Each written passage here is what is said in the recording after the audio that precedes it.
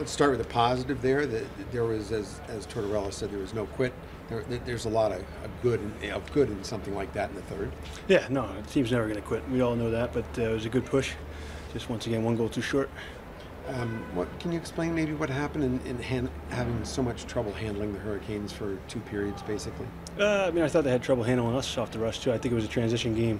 Each team was feeding off transition. There'd be a shot wide or whatever, and the other team was coming back the other way quick. And both teams struggled. They capitalized a little more than we did. Goaltender went down. That's always tough. But your starter making his NHL debut.